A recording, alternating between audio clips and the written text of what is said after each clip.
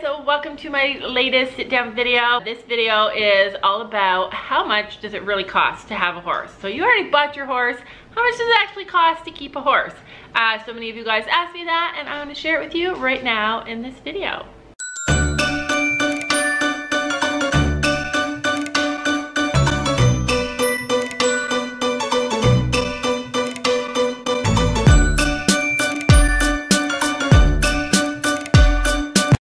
Okay, so you bought your horse and you're so excited and you bring it home and you just don't even have any idea how much it's gonna cost. That's what happened to us. We had kind of an idea, or we thought we did, and we brought our horses home and boy did things explode financially. Anyway, I'm going to share with you guys how much it costs us to have our horses, and then you can make judgments here or there to see if you can make a budget for your own horse. So you know how much it's going to cost roughly before you buy it. On one side, I'll put how much it costs per month, and on the other side, or vice versa, I will put how much it costs for two horses, because we're paying for two horses. So if you are lucky enough to have your own farm and you just bring your horse home and park it in your yard, you are so lucky, and I can't wait for a day that that happens to us. But if you're like me and a lot of other people, then you need to find a place to board your horse, and that is the first biggest financial commitment to owning a horse is boarding your horse. So to board our horse, it costs us $400 a month for each horse. So obviously it's going to cost us $800 a month because we have two horses. Keep in mind when you're figuring out board costs that we live in a very rural area and our barn is a very small barn. In bigger, more populated areas, board can be anywhere over $1,000. I know people in really huge areas that pay $5,000 for board. So ours is $400 a month per horse, but you might want to look around and see what you can get in your area. Moving on to the next, the most constant thing that we pay for is grain. Our board covers almost everything at the barn, including turnout and turn in and blanketing and a bunch of other things like that, as well as hay, but we do pay for our own grain. So grain is obviously going to be a very huge variable between horses and between locations. Basically what I pay, Storm eats about 2 bags of grain a month. No, Storm eats about Storm eats about 3 bags of grain a month, and Stella eats about 1 bag of grain a month. And basically we have 2 different kinds of grain. They just get regular grain, and then they get something to help build their top line, which is more expensive. So I buy about 4 bags of grain a month. And Stella only gets the stuff to help with the vitamins and building her top line, and Storm gets grain as well as his hay. So I spend about $160 on grain per month for 2 horses. Clearly the next constant cost that you would have if you had horses is the farrier. Everybody needs a farrier. I love our farrier. Our horses are hot shod, which I absolutely love. He makes their shoes and sizes them right to their feet. The ends are tucked under, so we lose very few shoes ever because he tucks them up underneath there and they don't step on them, and I love him. He just is the kindest, most gentle soul, and he's so smart. Like I thought farriers had such a minimal part in horses. They have a massive part in helping you take care of your horse. Anyway, so our farrier cost that we pay every 6 weeks is a bit off. We pay $130 every 6 weeks to have our horse's shoes put on. Every other month we pay $90 to have them reset. So they only get a new pair of shoes every 12 weeks, and in between they get the same ones put back on. They just get them reset.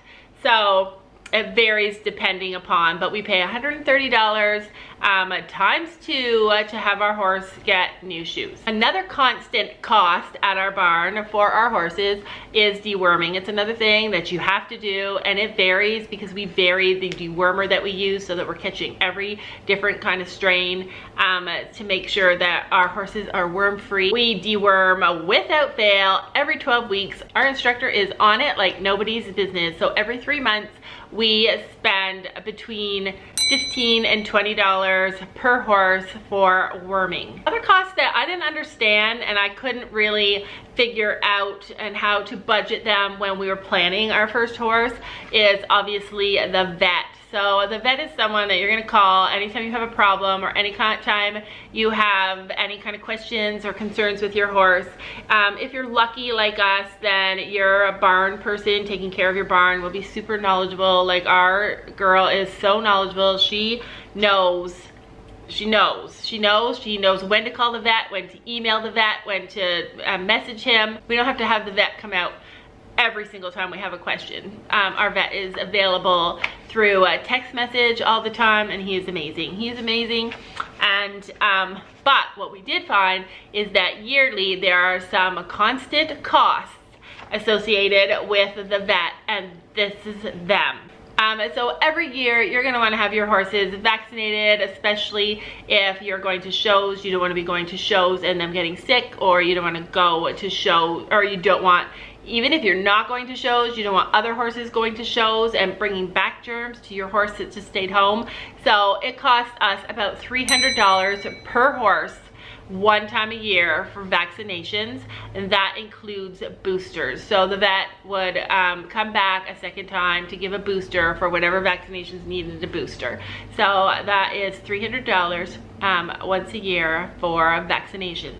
The other constant that we found with our horses was that every year the vet comes and checks their teeth and sees what needs to be done. We paid for 2 hand floats this year for our lease horse, who's gone now, and for Stella, our new horse. They both had their teeth floated, and it was really cheap. Actually, I thought it would be a lot more, and it was around $140 per horse that we had to have their teeth floated. So this year we paid for 2 horses to get their teeth floated. I'm gonna say this is another constant cost, something that you pay that is like a standard cost when you have a horse. And I know it's not for everybody, but I think that it really should be, is a chiropractor. So our barn has the chiropractor come in once a year or more often if needed, but all the horses are checked once a year for any back issues or any neck issues or anything that could just be not right and they just need to be adjusted. So it costs $130 per horse for the chiropractor to come and check your horse. We paid for 2 chiropractic visits this year so far. However, one of our horses did need a follow-up because Storm had a little bit of a stiffness in a couple of different spots, and she wanted to come back and reassess him and adjust him again. So we will have paid this year 3 chiropractic visits for our horses at $130 each. So the people who requested this video actually were asking about how much does it cost to have a horse, because I'm about to get my first horse. So I'm going to include a few things that are not constant costs, things that you're not going to always have to pay, but things that do come up and do shock you, because we have had some surprise costs associated with getting a new horse. So obviously there is the cost associated with the vet check. We paid $300 for our vet check, which is probably a really cheap price. In our area, that's what we paid. You will probably want to research different vets and what their cost is wherever you live. Another cost, a big cost that we paid this year was we paid $750 to have our mare hauled to us, which means that she was really far away, like 4 hours away and an 8-hour drive for us. And so we decided to hire a hauler He went there, picked her up, and brought her back, and I think it was $750. So that was another additional cost when you're getting a horse. Make sure you know how you're gonna get it, how you're gonna get it to your barn, because that was a big one for us. Other things to consider when you buy a horse is that if you're gonna go to shows, then there are some extra costs associated with that. Namely, how you're gonna get your horse to shows if you don't have a horse trailer, like we didn't. Our horses were hauled along with the rest of the horses at our barn from our instructor, and the cost of hauling was divided by all the people going to the show. So it was pretty minimal for us. We paid, I think, $30 for each time we went to a show because there were enough kids going to divide the cost.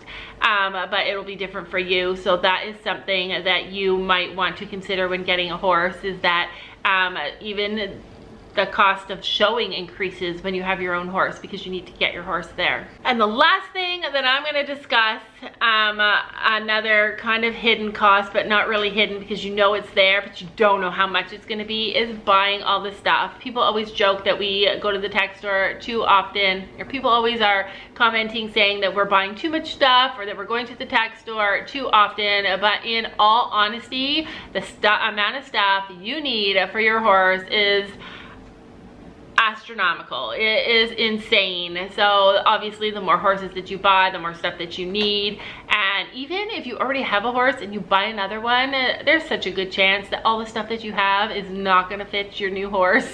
I mean, obviously halters and bridles and stuff that are standard sizes, they are going to be easy to fit, but there are so many things that you need to buy your horse when you buy your horse. And it's not just a saddle, not just a saddle pad and a bridle and a halter and a lead rope. There are so many other things. If you're jumping, you're going to want jump boots. If you're traveling with your horse to shows, even bringing your horse back and forth, then you're going to need a helmet for their head to protect it, and you're going to need a leather or breakaway halter, and you're going to need shipping boots. And then also, if you take your horses places, like we've been taking our horses places recently, you're gonna need extra hay to carry along in your trailer. You're gonna need hay bags, even if you're just going for a show. You're gonna need water buckets for your trailer.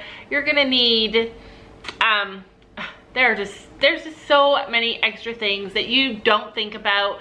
If you're showing with your horse, you're gonna need all the things for showing for them, all the products, because let's face it, if you are using a school horse, then there's a chance that you're not buying all the products, all the shampoos, all the show sheen, all the braiding stuff, the braiding kits, you're just buying the stuff for you. But when you have your own horse, you have to include all of those things so that your barn would let you use, or you would use to get your horse ready for a show. When you have your own horse, you buy all that stuff. So the towels, the saddle soap, the saddle conditioner, the end is never in sight. When you have a horse, there is always something that you need to buy. We've been buying and buying and buying for months now, and we still need more stuff.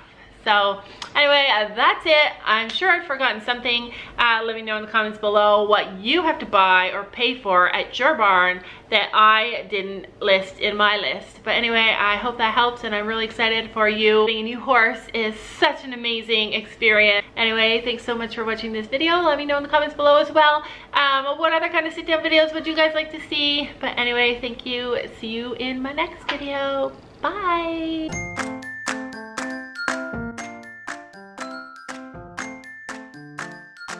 And don't forget to make sure to hit that subscribe button down below.